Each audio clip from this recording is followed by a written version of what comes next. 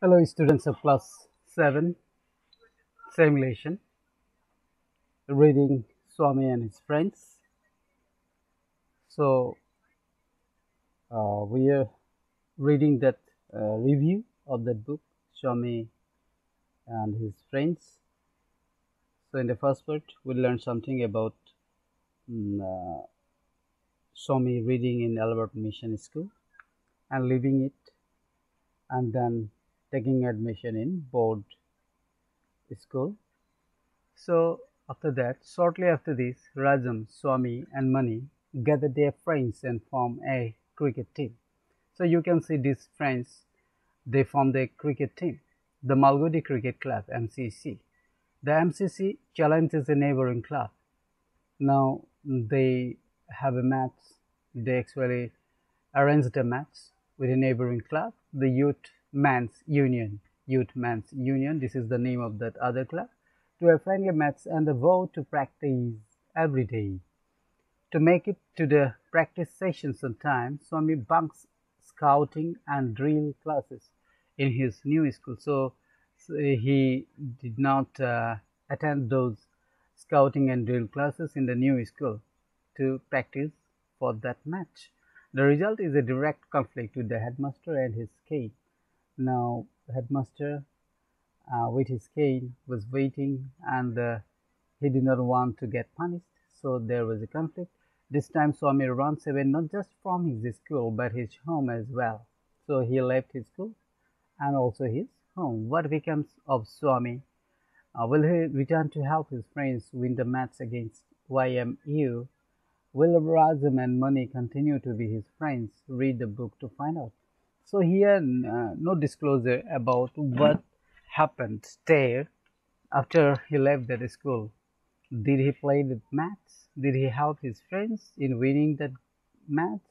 All these things you will come to know if you read the book. So this is done in this manner to rouse curiosity in the mind of the reader so that you read the book.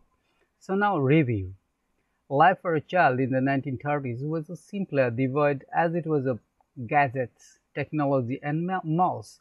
They did not have those mobile phones and other gadgets to spend time on that. Then technology and malls they did not have. So they did what? Children in those days spent time making paper boats. So see, the actually the way they spend their time by making paper boats, plucking fruits from trees, busking by the riverside, that means getting exposed in a mood of relaxation by the riverside, watching the sunset there, listening, listening to stories told by their grandmothers or forming sports clubs. These are the activities in which they engage themselves. This was a time when life was uninterrupted by the constant pinging of cell phones, when friends walked up to each other's houses or stood outside and whistled to signal to their friends to come out of their houses. This is Swami's life. So, uh, the lifestyle of Swami at that time, and there is a comparison between how children spend their time these days and how Swami and his friends of that time spend their time.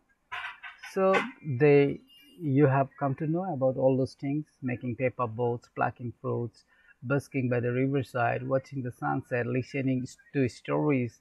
So this way they spend their times, and when they had to call someone, they used to go to their uh, house, and standing near the house, they used to whistle the signal to come out of their houses. So here the first slide comes to an end.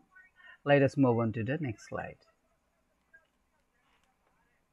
The life of a middle school kid, no matter where the child is from, comes with its unique set of problems. Our Canarian highlights several of these problems with a pinch of humor. Swami is distraught when his friends mock mock him, but is consoled by a toy engine. He is embarrassed to introduce his old and ignorant grandmother to Rajam, but finds out that the two get along just fine.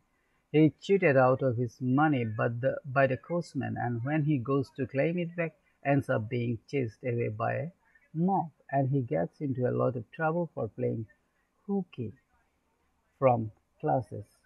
And these experiences every child is familiar with. Now there is a similarity between Swami and the kids of today. So he was a middle school kid, and the middle school kids, no matter where they had come from, and they come with a unique set of problems.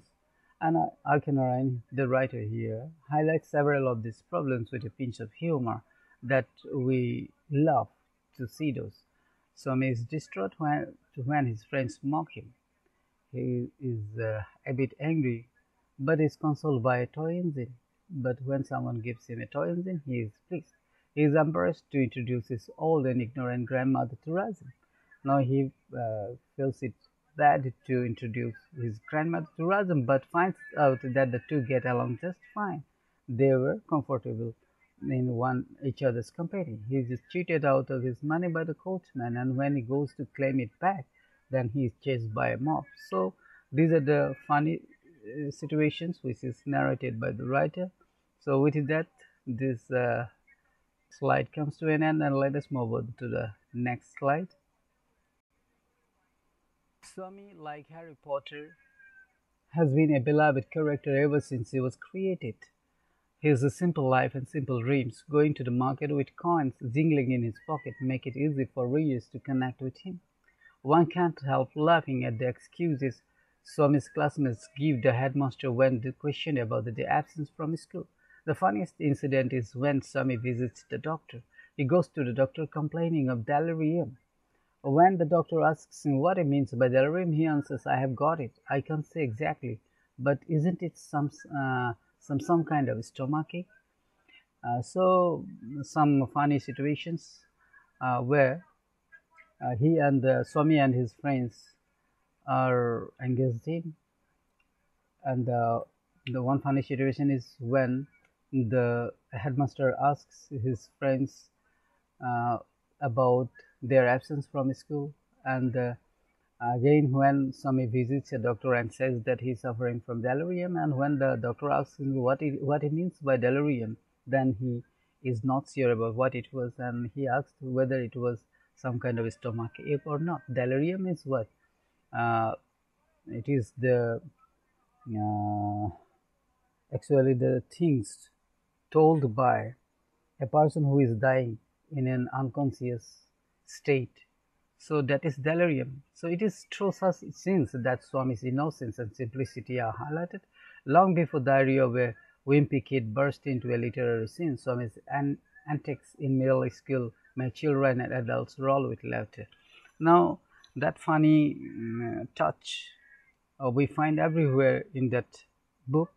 So the readers can't help laughing to find Swami doing all those silly things. So with that, this presentation comes to an end. I will come up with the rest of the things of the lesson. Till that time, goodbye. Thank you.